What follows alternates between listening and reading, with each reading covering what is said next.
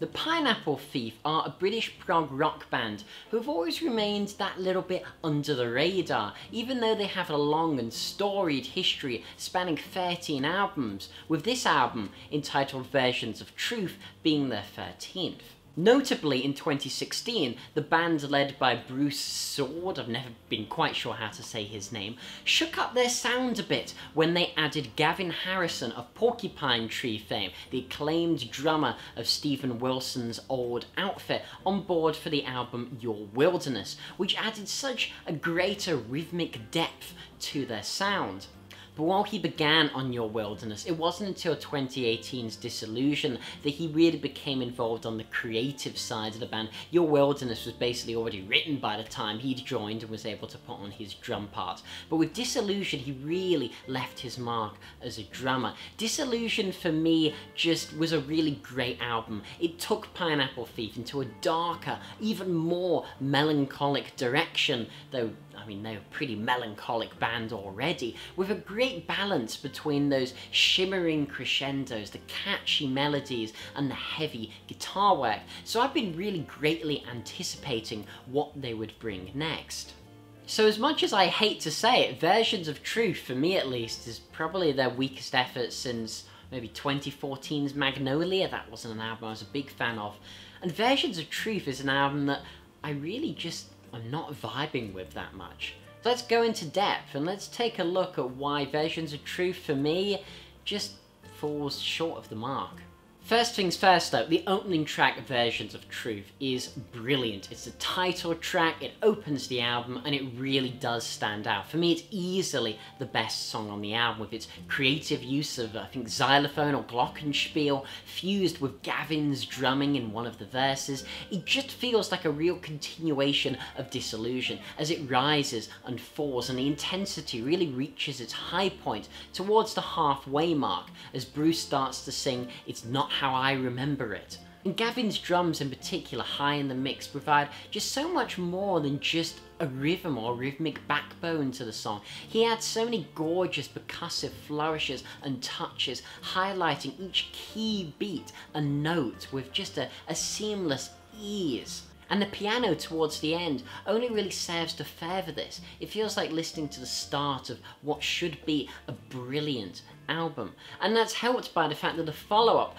Break It All, is pretty good as well. Break It All starts with some heavy, distorted chords and lyrics talking about different versions of yourself. It's very classic Pineapple Thief in terms of theme and in terms of structure of the song. Now this album, in terms of themes, explores more of the post-truth world, which isn't really a surprise from the title of the album. I mean, it's called Versions of Truth. And it does feel like a continuation of Dissolution. It's tackling those darker themes, thinking a little bit more about society than just the more personal nature of Somewhere Here Is Missing as a previous album, or All the Wars, or Little Man. But back to Break It All, Gavin's drumming is really the heartbeat here, and it blends so nicely with Bruce's serene and emotion-filled voice. To me, there's even what sounds like a reverse guitar part in the bridge, and if you like Pineapple Thief, it is really hard to dislike this tune. It keeps itself interesting throughout, with a certain degree of heaviness, balancing out the quieter and more ambient, contemplative moments, whilst accentuating the emotional beats. But then it's after this point that for me the album just starts to fall away and fall apart. You see, more similarly to 2014's Magnolia, Versions of Truth is structured around shorter songs rather than some of the longer pieces that you would find on 2016's Your Wilderness or 2018's Dissolution. And this for me is where the cracks really start to show in the approach that the Pineapple Thief took to this album. It starts to show from Demons onwards. For me, when the Pineapple Thief are really at their best is when they construct songs which soar and build with a deliberate and expertly put together pace. But more importantly than any of that is their songs where they tell a story. The final thing on my mind from Your Wilderness, for example, is a magnificent piece of storytelling. Not in the same way as Pink Floyd's The Wall or Genesis's The Lamb. It doesn't have a clear-cut story, it doesn't have a narrative, a plot, characters, but it does have great emotional storytelling. And that's for me what the Pineapple Thief have always done best. Whether it's the tenderness of the Little Man album, the turbulent relationships on Show and All the Wars, or the climactic The Final Thing on My Mind, musically, that song especially swells in a post-rock vein, but most crucially, you really feel Bruce as he desperately pleads with the lyrics, with every waking dawn it's you I see, everything you did was a part of me, ripped apart from me, as he also gently moans as if physically wounded as well as emotionally.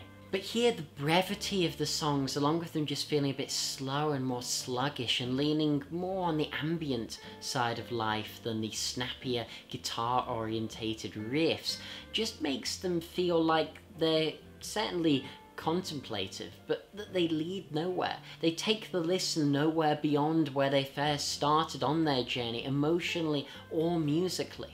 A lot of the songs on the album feel like they were entirely built around one core idea and do nothing to really play or subvert that idea. Like Demons, for example, is clearly built around this exotic, Indian-y kind of melody in the chorus, while Leave Me Be is based around the guitar line from the intro. But unlike White Mist or even Out of Exile, these songs don't really grow or change significantly throughout. Sure, there's little bits of variety, but it's not really doing anything to fundamentally change it or even to further the storytelling. These songs just lack the dynamism which differentiated the Pineapple Thief from other bands, and for me it leaves the album just feeling that bit static, that bit like it's moving towards nowhere. Now, of course, there's nothing wrong with shorter songs in principle. In fact, I love when prog artists go down that route. But if we compare, say, a song like Too Many Voices at 3 minutes 16 in length, or Out of Line at 4 minutes, to comparable songs by Steven Wilson or Paul Draper, and that's just from the same label as the Pineapple Thief on K-Scope, let alone someone like Neil Morse as well, then it just feels like Bruce's pop songwriting chops just aren't quite enough to carry these ideas. But if you think those comparisons are unfair, then even if we compare Bruce to himself in All the Wars from 2012, which is certainly, I would say, the Pineapple Thief's most accessible and maybe indie rock inspired album, full to the brim with catchy, infectious hooks, and most of the songs anywhere between 3 to 5 minutes long. But for me, this album just doesn't have quite the same melodic hook. It feels like he's trying to condense the slow, melancholic and atmospheric songs of Dissolution, like Threatening War or White Mist, into shorter, sub 5 minute tracks. And that means that they're lacking both the pop hooks that you might expect for this length, or even the gentle build and emotional storytelling which these ideas would require, but within the length of the track just can't be provided for. There is an exception to the short song rule on the album called Mire. I'm not quite sure what it is about prog bands and the word Mire. I mean, I know Mikkel Akkerfeld loves it and seems to use it on pretty much every Opeth album, but I've started noticing it more and more. I could swear in modern prog bands the word Mire. Very strange. But anyway, at 7 minutes 30, this song just leaves me feeling rather cold. When he mentions the metaphors of sinking ships on this song, I feel like I'm going down with the ship, but with nothing musically or melodically to really hold on to stop me from drowning, other than Gavin's terrific drumming.